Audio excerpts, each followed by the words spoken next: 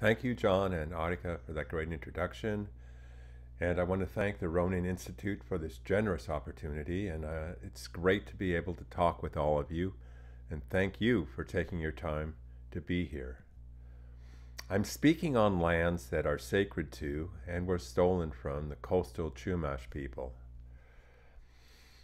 So here we are in Santa Barbara today, and we're in the middle of COVID city here, but we'll get through that. And I hope everyone out there stays safe and healthy. I wrote the Open Scientist Handbook draft because I've sat through numerous agency funding talks where the first slide announces the solution to the problems of science is half technical and half social, and the remainder of the slides outline an RFP for some new technology funding. I guess society's supposed to cure itself. I also never heard the word culture in any one of these talks. And then I read a dozen books on organizational culture and went to conferences where Silicon Valley CEO coaches explained that culture is at the center of organizational success. Ignore your culture, they say, and it will breed toxic behaviors that can destroy the morale of your employees and damage your ability to be creative. Let your culture fail, they warn, and it will kill your dreams. And right now, the Academy is swimming in a swamp of failed institutional cultures, mostly because these have been ignored for a couple hundred years. The really good news is that there are several ways to rebuild a positive organizational culture for your organization. Some of these ways are outlined in the handbook, or you can go pick out others to use. The not so good news is that there's a great amount of effort to take during the period of change. This is real teamwork. And it needs top-down buy-in, and it needs bottom-up enthusiasm if it's going to succeed. Also, let me say here that I use the word science to mean any sort of academic inquiry, from art history to particle physics. You are all included in this. I wrote the Open Scientist Handbook draft as a career anthropologist because culture change is the first step to any open science future, and 90% or more of the community management folks I've been working alongside of came over to community management from hard science careers, so they have very little background in the issues and concepts of societal or organizational culture. Here they can pick up enough content and references to add culture change agent to their resume. Nobody who's not already a cultural anthropologist wants to learn enough cultural anthropology to fully grasp the role of culture in society and history. Fortunately, you don't need to go there to intentionally improve the culture of your workplace. And scientists also don't have the time to become an organizational management expert just to start a conversation about culture change in their department or learned society. So the handbook gives you 2 legs up on the task of becoming a culture change agent. I wrote the Open Scientist Handbook draft because I've gone through 20 years of work as an anthropologist inside the governance of a remarkably successful open collaboration network called Earth Science Information Partners. There's a lot of success there to copy and share, and I encourage you to check out ESIP when you can. I've seen several attempts at using technological change, such as new software platforms, to code for open science culture change. And so I know the limitations of that. Software can certainly change culture. Software use molds its users to optimize how it's used. We are all culturally different because of the internet and social media. You see, culture change is all around us. There's no need to be timid about doing this with intention. One of the early tasks of any organizational culture change process is to create a vision statement, a destination where this new culture might take you. I ask myself, what is the optimal destination space for open science? Not some local maximum, but a global peak. And I really think it's a lot more than imagine a world without Elsevier. I mean, that would be nice, of course, but there's a whole lot more to the future of science than that. So I included several essays about optimal aspects of science, taken from the literature and explored here to provide some starting points for necessary conversations about the future promises of open science.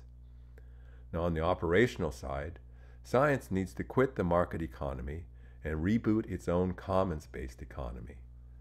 So there's some discussion about that too.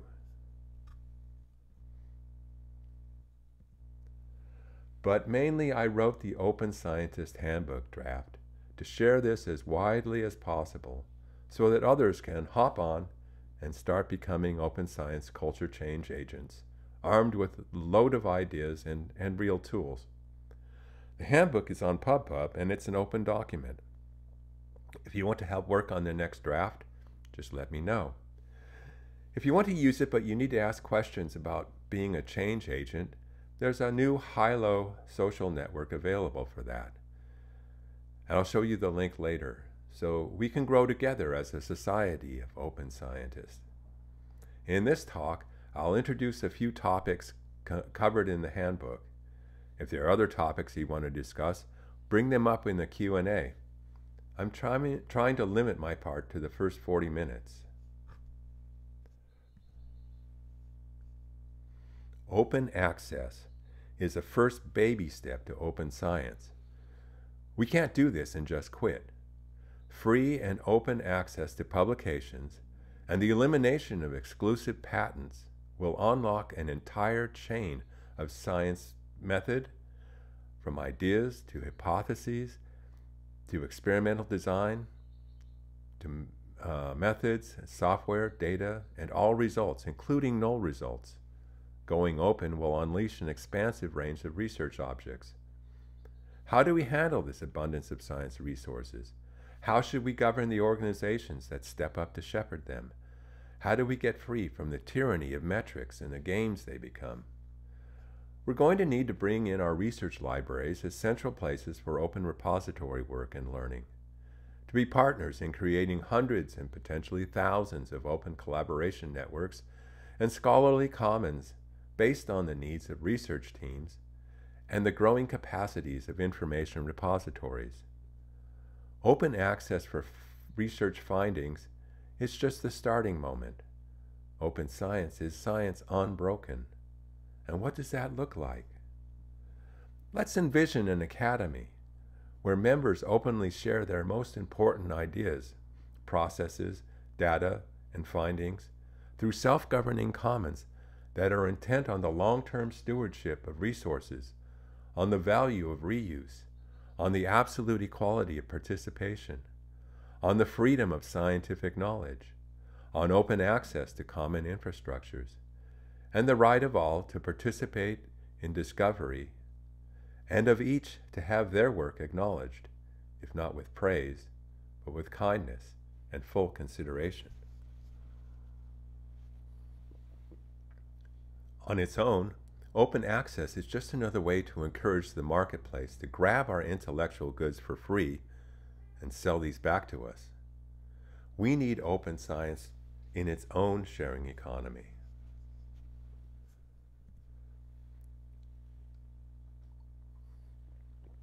Now, anthropologists tell us several things about sharing that most of us may find new and different from what we expected.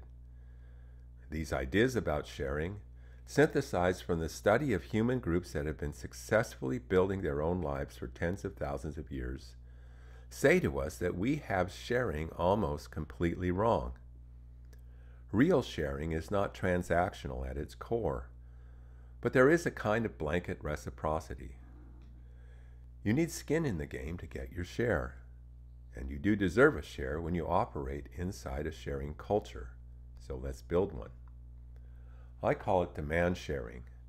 Sure, you are expected to openly, generously share your research, but in return you get to demand access to what others are sharing. It's like the refrigerator at your home when you were a kid. You could grab what you needed. Only this refrigerator is filled with ideas and solutions right now for the research issues you face today. It's like passing a new tax to fund local public transportation, only to find out that the local tracks now connect you to the entire globe. Thomas Whitlock, whose work on demand sharing is really important, calls out taxation as a key example of how demand sharing works across the globe today. Communities pool their funds to answer local needs. Demand sharing is when you devote your time to explain a complicated theory to a student during office hours. Demand sharing is what education's all about. It's how you finished your dissertation, how you learned enough to start taking lessons directly from nature and the infinite game. You already know how to do it, but the Academy needs to refactor its organizational cultures for this to reach its potential. Demand sharing is real sharing. It's not charity. It's not a sideline in some other transaction. It's not Uber or Airbnb. It's what science at its best has always done. In a demand-sharing economy, you get to steal like a scientist. You get to grab everything you need from the open resources available. But you also need to know that others will steal your work too. And if they do, you are happy. It means your work is worth stealing. And that's the whole point of publishing it in the open. Of course, you steal like a professional. You credit those you rob, and you show gratitude whenever you can. When you find a really stealable resource, you tell everyone you know to come and get it too. Open up the Academy and go out there and steal like a scientist.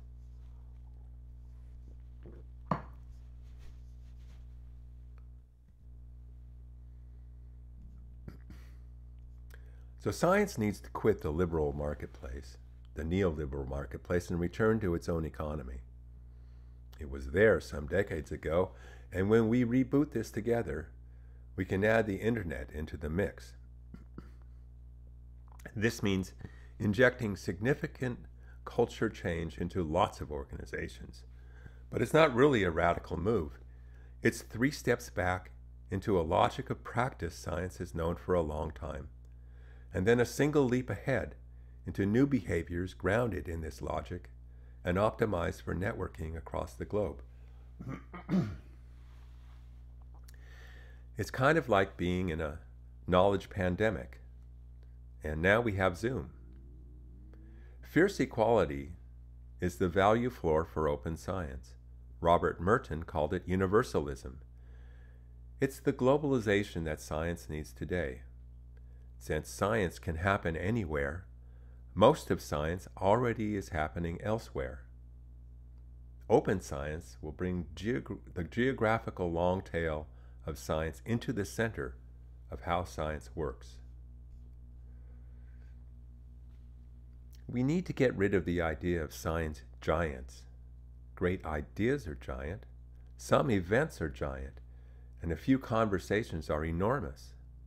But scientists themselves, from Auckland to Oakland to Portland and any other land, they're all just doing what they can to figure stuff out. All the rating systems and rankings and competitions for funding need to be explored for the perverse incentives they carry. They are the virus that has damaged science in the past 70 years or so, and science can get rid of them without losing anything.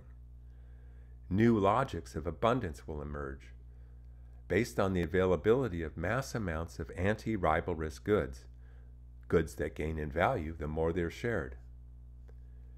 Every single science locale, funded by their local, regional, and national states, and other funders, will find that their value proposition increases the more they engage with a larger open global room of activity. The idea that a single place can be a center of excellence will become laughable, as real work will grow in value through global network effects. Clay Shirky talked about this in his book, Here Comes Everybody.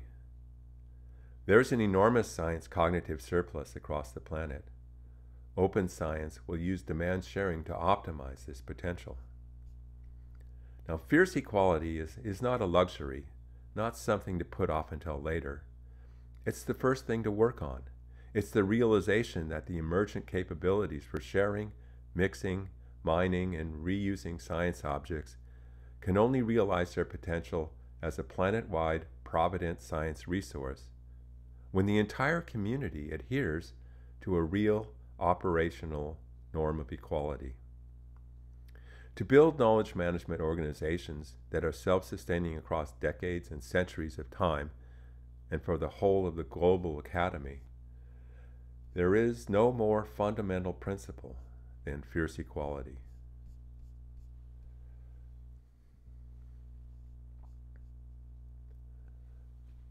One of the pushbacks you get when you talk about opening science is that academics are already fully invested in a range of powerful market incentives that now dictate the career success for them at their institutions. Their lives are effectively ruled by the finite games that for-profit publishers, somewhat antiquated agency funders, and fairly obsolescent learned societies now control. And this, we have to admit, is pretty much true. But none of these align well with the internal goods of science. How can you scratch if you don't itch? These market-based incentives also create conflicts of interest that limit the ability of the academy to accomplish truthfulness in the reporting of its results. This failure to uphold truthfulness complicates science's place in the public information ecology. We see this in the lack of trust the public has for science findings today. This is, of course, most evident today in the United States. Two responses are needed here. First, we need to create new incentives that funders, deans, and societies can use in place of current incentives. And this move displaces external incentives with academy internal incentives.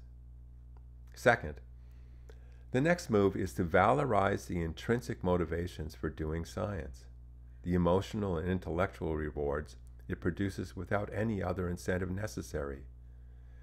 Amplify and honor the itch, and scientists will scratch themselves silly.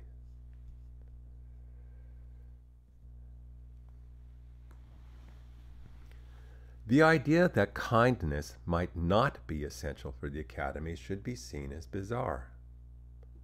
All learning happens through the kindness of shared knowing. One feature of kindness is that it enables both halves of the double meaning of the term care. To really care about someone or something, you need to tap into genuine kindness.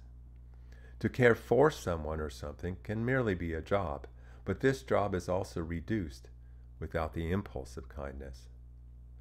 The finite games that replace kindness or delay kindness, well, yes, I fully intend to be kind as soon as I get tenure. Yeah, right. Well, these games damage the whole ecosystem of sharing. Generosity is related to kindness, and so is practical wisdom. Along with gratitude, generosity is also highly correlated with happiness. So you get that too at no extra charge. The point is that as long as we're refactoring the organizational culture of the academy, we might as well center this around kindness, generosity, and care. All of these are accelerants for sharing and learning. You work a lot harder than most people imagine, for a lot less money than most people would guess. You deserve a workplace that delivers what science offers: intellectual involvement, openings to awe and joy, conversations brimming with flow experiences. Well, yes, and a lifetime of disappointment facing wicked problems nobody has ever solved. And then there's that damn reviewer number 3. So a little kindness is in order.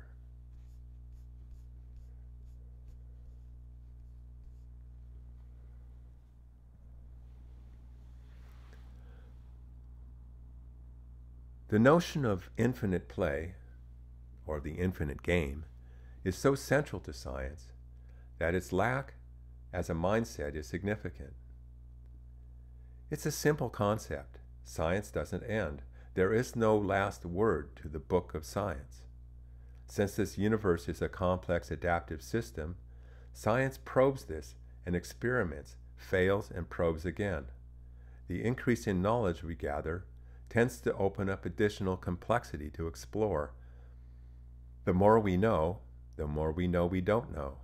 And this is the infinite play of science.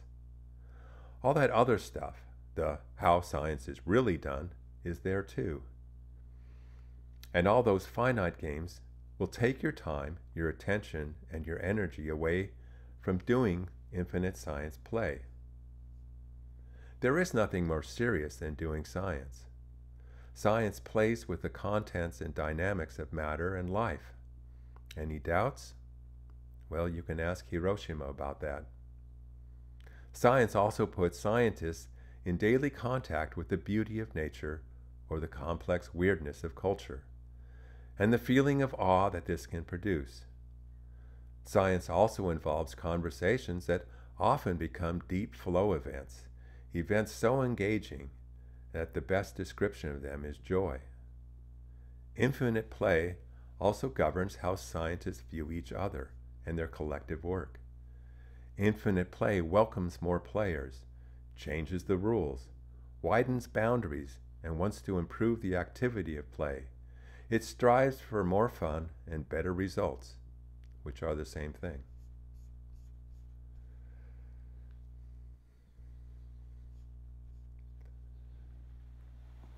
Let's start with your next great idea. This idea needs friends to actually get great. An idea on its own in your head is like a seed in a seed packet.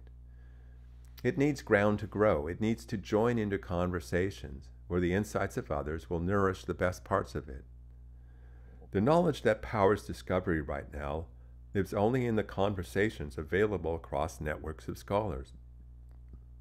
Scientific articles rarely hold the scholarship they claim to convey. Rather, they are merely advertising of this scholarship. The solution is twofold. First, better ways of making science goods, all of them openly stealable by other scientists and not the marketplace. And more conversations across the wider range of internet-enabled media, including online direct conversations among peer-to-peer networks. These networks create virtual rooms that are smarter than any of their inhabitants. Have you ever considered the gross asymmetry of an academic conference, where 1,000 minds sit silent while a chosen speaker reads their thoughts? The room in this case is several orders of magnitude smarter than the speaker. In any case, this speech could have been up on the web with others and responses. The same room could hold hundreds of small conversations that push the information from this paper into a new level of shared knowing. If you want to measure knowledge in your discipline, don't count words in the literature. Count the conversations available across the planet. Now here's a formula stolen from the Clue Train Manifesto folks. The level and quality of current knowing in any science discipline increases as the square of the number of scientists times the amount of available conversation. Knowing is knowledge as a shared verb. It happens only in conversation, but it is the wellspring of all knowledge in the academy. And it turns out that these same finite games that shut down opportunities for participation also silence most of the conversation science needs to power discovery. Open Science looks to promote active conversations around the globe. It might be that this pandemic is a great starting place to put some technology into this effort. But real conversations need more community and culture and trust to happen, so technology is not enough.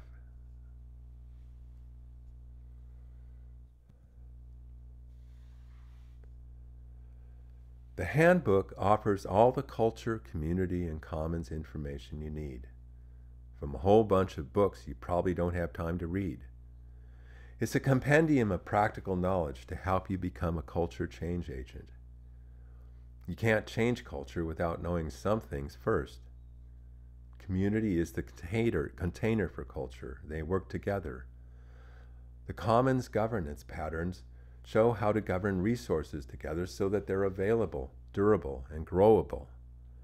A lot of organizational culture is toxic today, filled with the petty finite games of hierarchy, mismanagement, and run by assholes that gain their place of leadership because the culture celebrates assholishness. The handbook has a whole section on toxic culture and the need to get rid of assholes. Culture is powerful. It can accelerate your success or murder your dreams. You want your institutional culture on your side, and you can build the culture that works for you and your team with a bit of effort, a measure of kindness, and a dose of time. You can use it to build a workplace that's a positive, even joyful place to do infinite science play. You create community as a container for your culture. You can welcome in anyone who will sincerely consider the values you all share. Belonging lets you jump into better conversations, lets you open up about your problems and be courageous about your ideas. You will have more fun every day and get more work done and go home tired and happy. Commons are the governance societies for the resources you're generating and using and want to grow and preserve. You need to work at this governance on a regular basis to be sure it's active and normative. And the handbook will give you a plateau of information to start refactoring the academy organizations that you now grumble about. It will also tell you how to deal with the assholes that plague your work life and let you know if you're the asshole.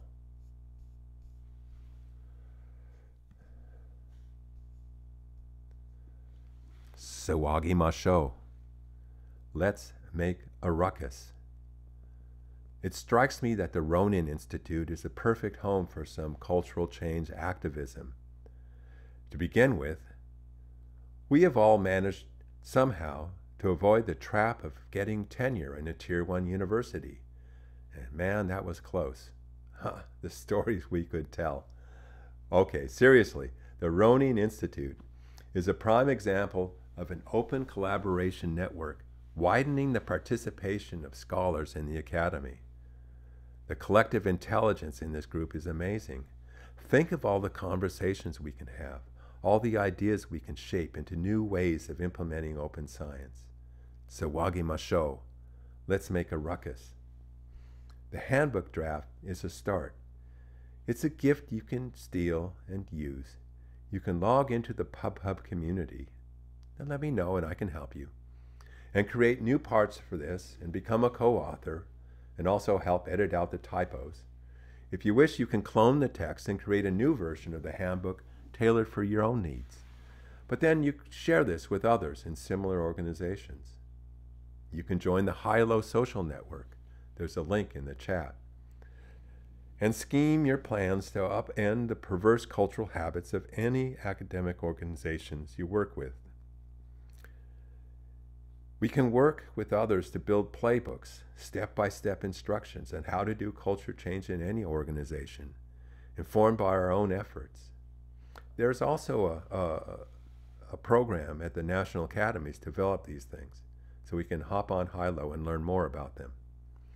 Mostly, you can start by being a little kinder today than yesterday, a bit less worried about hiding your ideas and data, and a lot bolder to call out behaviors and practices that are harming the science around you. It would be great to have some smallish grants to help pay students or postdocs to join this effort, so if you got any ideas in that, let me know. And now, many thanks for listening. I hope I haven't carried on too long. It's your turn to talk. Sawagi Masho.